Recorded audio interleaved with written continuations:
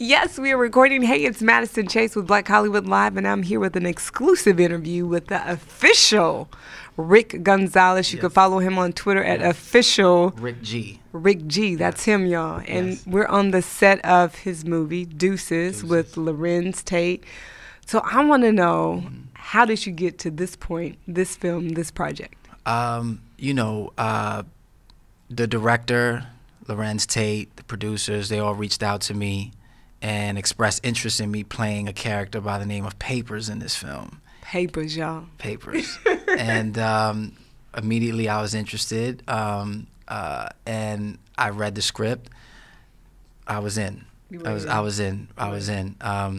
And I knew the type of character that Lorenz was going to embody in this film, and I felt like it was time. And I've never really had the pleasure of like playing with him as an actor in terms of like, really sinking my teeth into some fun dialogue, some fun scenarios, a really good character, and to play off him, because I've always been a fan of his. So I felt like, this came at the perfect time. And so I was eager to just jump into it and just devour this character and to just have fun. Now take me back to that moment, because I could only imagine, like, I'm a huge Viola Davis fan, and I got a chance to interview her for The Help.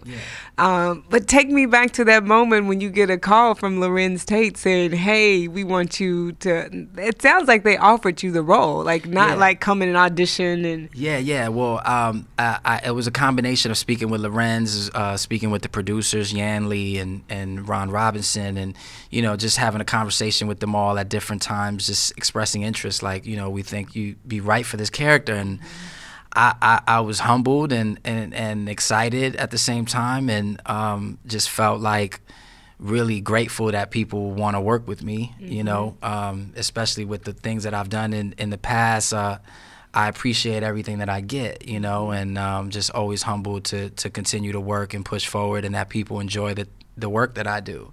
So I was just ecstatic and just like, cool, let's do it, Okay, now in any character, one of my favorite characters is Hancock, Will Smith. Yeah, it's a good movie. Yeah, it's a good movie. Like, people don't think, when you're a superhero or any kind of character, if you're a bad person, you always have some redeeming quality. Absolutely. And you always want the audience to walk away with something. So for your character, Papers, what do you want the audience to walk away with?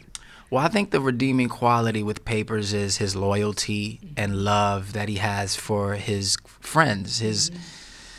I think Papers, his relationship with his friends is almost familial. It's more than friendship. It's a family thing. He really leans on them. He has a lot of love for them.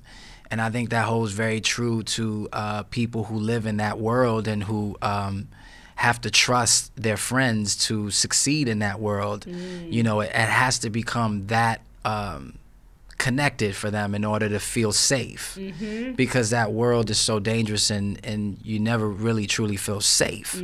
But when you have that nucleus around you that you trust, and I think the connection that we wanted to show with Papers and Deuces was a connection that they could finish each other's sentences, that they could enjoy each other's company at any moment, that in the worst of times they can laugh about it. They can find humor in those moments. And I think that's something that is why I also love the script. It was an opportunity to play, a character that I would have to find those redeeming qualities to see how an audience would be able to connect with him and want to care for these guys, and how things ultimately fall apart. Yeah. Which is so true to life, too, when you're talking about finding that loyalty among friends. And you're from New York, and I'm from Texas. And so moving to L.A. was kind of like a culture shock to me. Just because the people are so different, which is interesting, because people are like, oh, it's not necessarily people from L.A. Right. It's people that move here, and they have this idea of what LA is. Right. So for you, how does that ring true to, getting on your grind, moving to LA, and finding your niche of friends? How true does that ring for you? It's very true. I think, being a New Yorker, you know, I've grown accustomed to the foods, the energy, the way I have to transport myself from one place to another. Subway. So I lived on the subway. That was my way, and I'm used to, you know, sitting next to 300-pound sweaty people that, you know, 300 in New York? They'll take up like 3 seats, and you know what I'm saying, have a thigh out, and you're leaning on a thigh, and you trying to listen to your CD Walkman when I, you know, was coming up. I've dated myself, I know. It's okay. It's all right. Myself. I got you. At least you didn't say the little 8-track. No, I ain't. Whoa. We're not that old. Whoa. No, I ain't that old. But yeah, so, you know, coming to California, obviously, like, you know, you have to adjust. Now I have to drive a car. Now I have to, like, sit in the 405 traffic. And do that fun stuff. But California has beautiful things to offer, just the weather, just, you know, as humans, you adapt, you acclimate to where you are, and you start to find the people that you connect with, and then you start to call it home. And I've been in California like roughly 15 years, and, you know, I love it. I enjoy it now. It took quite a while for me to adjust. Me too. Right, but you know, I can say I can call it home, but I still rep New York. Me too. I rep Texas. Yeah, you have to. Yeah. You know, I go back home and get my fix. Yeah, so. yeah. I think Lorenz said he still reps Chicago. Got to. Yeah, you got to. But you show love to LA. LA shows love back. Yeah, they do. Yeah. Absolutely. Now, how is it? You've worked with tons of people. I looked at your IMDb. Yeah, thank you. Like, thank you for checking that out. They know what I've done. Yeah, we all know. Yeah. Now, is there anybody that you haven't worked with that you would love to work with? I know you said Lorenz is like you've always looked up and admired his work. I had to do that. Yeah. I was so glad God made that happen. I was excited about that. It's interesting. You know, I've always wanted to work with John Leguizamo. He's fantastic. I love John. Yeah. I think John is. He's a New Yorker too, right? He's a fellow New Yorker. Yeah. I've always admired his just the colorfulness that he brings to his characters. Underrated actor. You know, his comedy skills we all know about. So it was definitely someone I would love to work with. I think I don't know about anybody else in terms of acting, but I know directing wise, I would love to work with like Cameron Crowe. I've always been a Cameron Crowe fan. I think 6th grade, my teacher played Say Anything to us in the classroom. Yeah, and I just fell in love with that film, and from then on, I was like, who directed this? 6th grade? In the 6th grade. You were asking who directed this film? Yeah, absolutely. Yes. So you were born to do this? I literally was. Yeah. Yes, literally. You were like 11, 12. Yeah, no, but 100%. I mean, it was all I thought about, acting. So, I just always was a fan of what he's been doing and stuff. So I would love to do a Cameron Crowe film, yeah. So what's the evolution of Rick Gonzalez? Like you started when you were in the 6th grade, knowing that you wanted to be an actor. So now you're here, and there's still, I'm sure there's tons more for you to do and tons of things that you would like to do. Can you see yourself doing writing, directing on the other side? Yeah, I think that's a natural evolution in terms of wanting to tell stories, especially wanting to include yourself in the stories that you want to tell.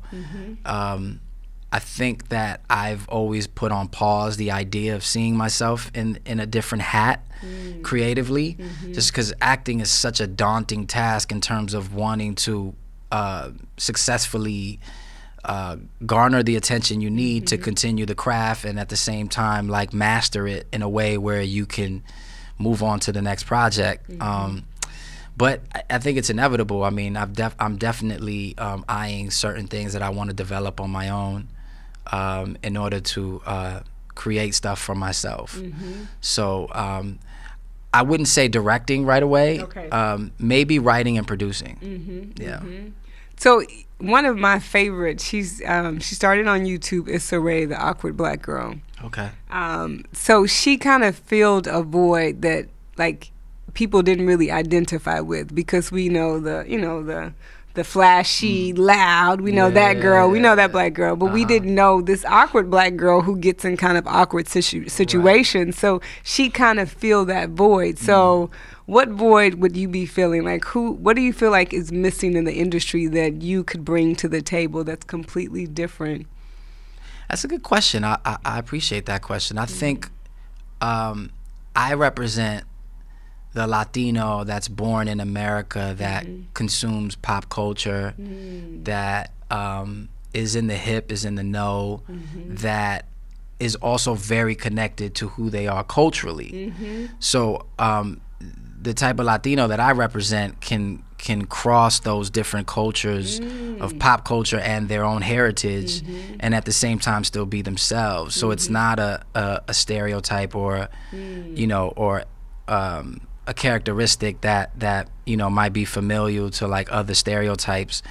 I think I just want to infuse that idea into cinema. I think there are a lot of people who grew up with parents who were born in America that are Latino, and who have gone on to do different things in their lives, have different scenarios that have happened in their lives. It's not just the drug experience. There's a lot of other stories that can be told.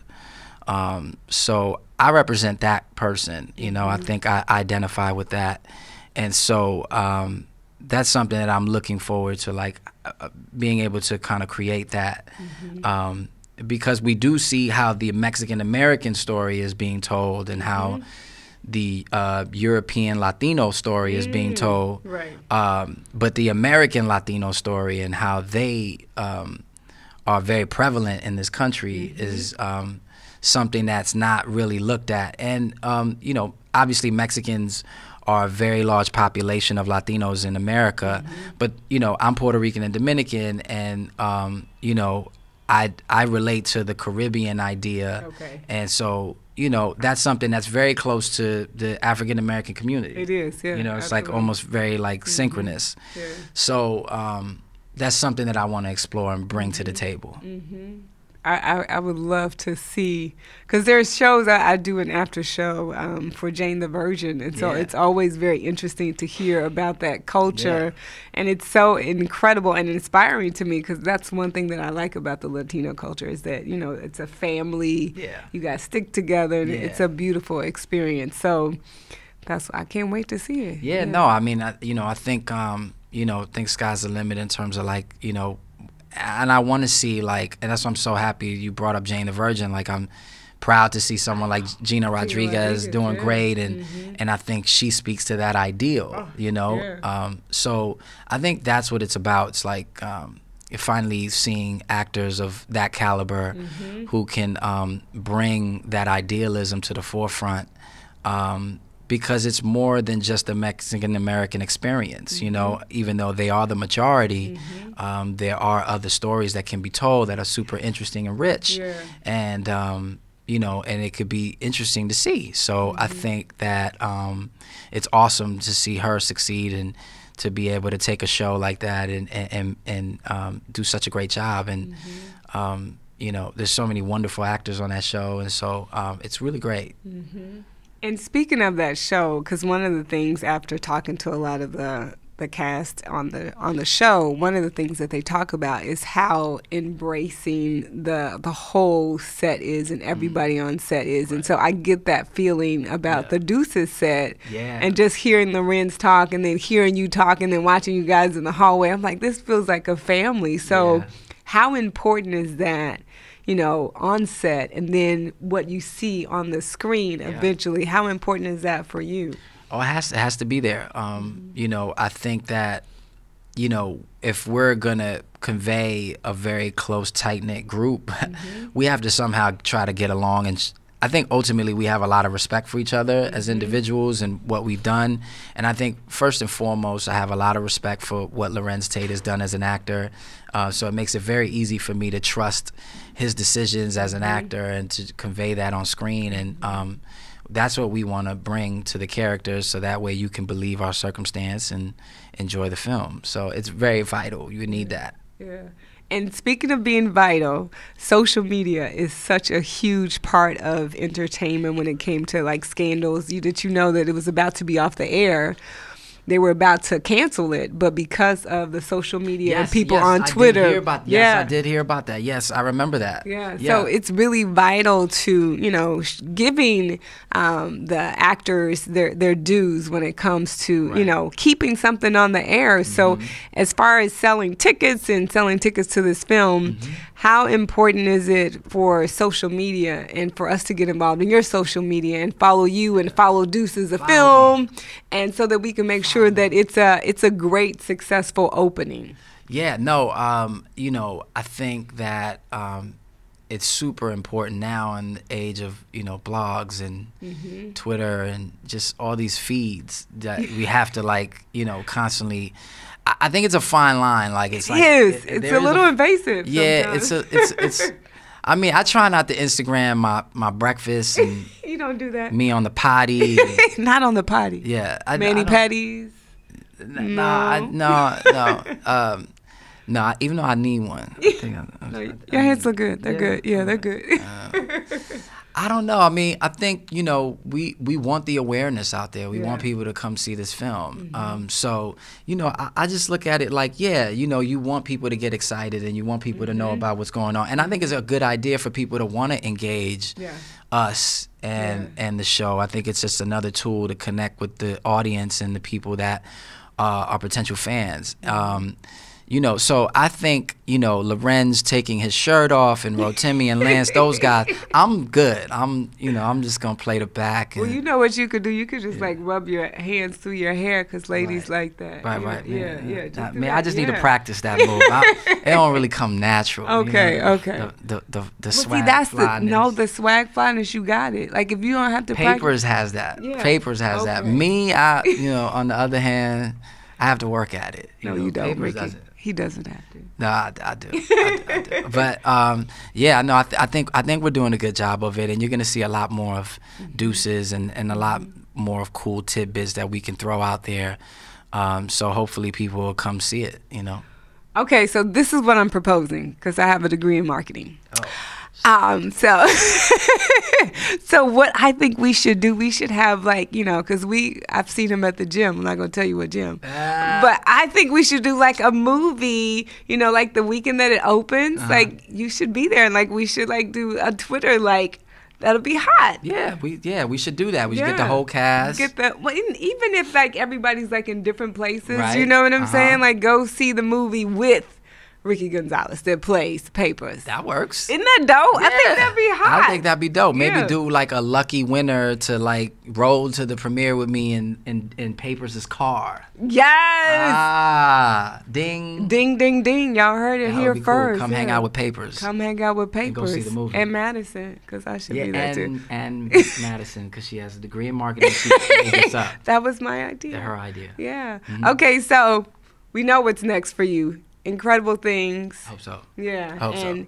You told us who you want to work with. Yeah, I did. Okay, now the only thing we need is your social media following so we could follow you on Twitter, Instagram. On Twitter, official Rick G, and Instagram, official Rick_G. You got it. This is him, Rick Gonzalez. I'm Madison Chase. This is Black Hollywood Live, and we are on the set of Deuces.